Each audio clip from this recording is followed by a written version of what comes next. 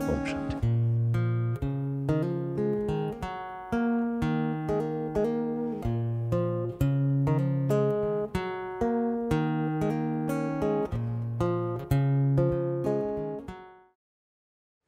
There are many people, of course, there are many forms of expressions, many spiritual disciplines, religions, and so on. And I come across so varied practices, of course. And most people, I would say 95%, so they're actually practicing for enlightenment or for freedom. So it's a very wide concept from all around the world, see, like that. I say it is good, read books is good, that inspire you, that touch your heart, or to go to a satsang, or to listen to a lecture or a sermon, something that moves you. If something moves you internally, it doesn't mean that you're necessarily so emotional, but that means that it really resonates with you. Then you may give more energy to this, look into it and follow that vibration. And sometimes people ask, how can I tell if I'm with the right teacher or something, you see? A teacher is very important. Sometimes people also say, but is one needed at all? Well, I'll try and tackle these two. One is that without a teacher, the mind is very, very cunning, and it's homegrown as well too. So it seems to know where your weaknesses are. You will always tend to back away when we come to any point which feels like it's going to be painful or something like that, you see? Whereas a teacher can guide you through those in a way that is safe and powerful as well. So if you do find a teacher or someone with whom you resonate, then follow them at least while your association reaps the fruit, which is it helps you to be more calm and to be more centered in and experiencing from the heart.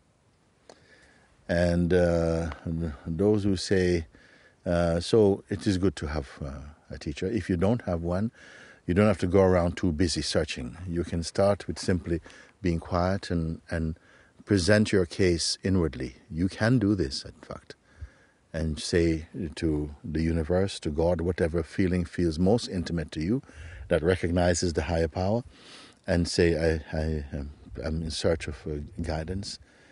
Please send some guidance for me that I can go to the next stage, whatever that can be. And gradually life will arrange it for you like that, one thing. How, second question, can you recognize if a teacher is right for you? Well, they kind of go together also. It depends upon your present capacity to follow a teacher's pointings. The teacher must also be able to gauge how receptive you are and where they can move with you. This is a very natural thing if someone is awake. On the part of the seeker, it is not easy to just know.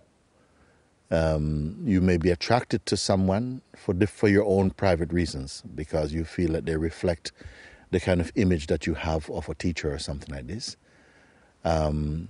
But if their presence and their teachings resonate with you, and if you feel a natural respect towards them, or feel very invited into their presence, then you can also stay with this one until you feel that life is bringing you to another step.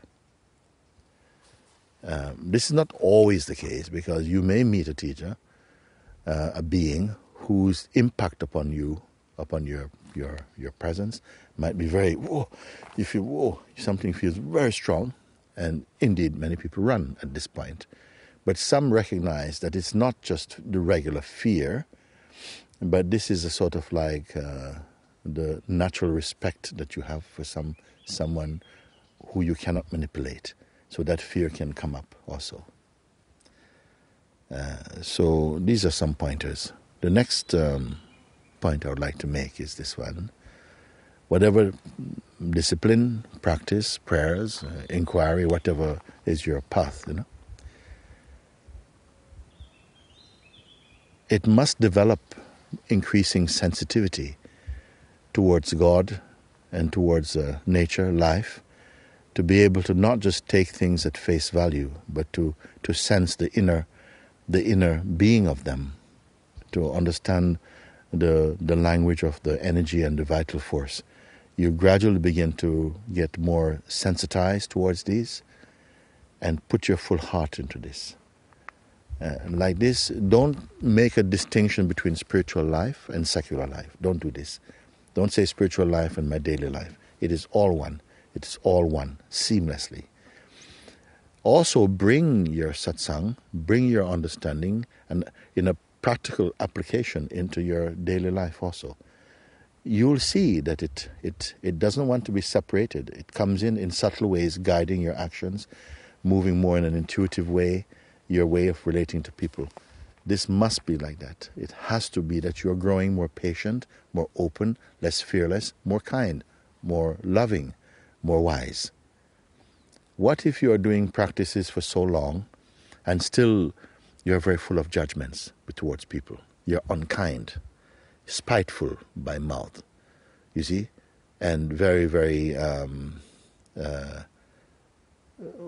one single-minded in your own projection. This is not good. It means that your spiritual practice is really wasteful. It's not. It's like making a cake that you cannot eat. So it has to be that as you deepen inside your own journey, it's reflecting. Something is becoming more beautiful. The consciousness is raising to higher and higher altitude. And your actions, words, and presence are beginning to manifest this, beginning to somehow radiate from that light within. So please bear this in mind. And if you feel, but I don't know how to do this, there's not a knowing how to do it. Bring that sincerity in your heart in whatever you do.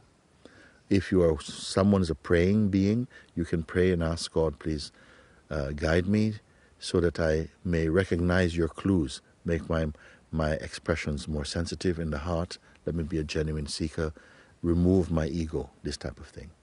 Or you learn to inquire into your nature. That is a separate topic for today.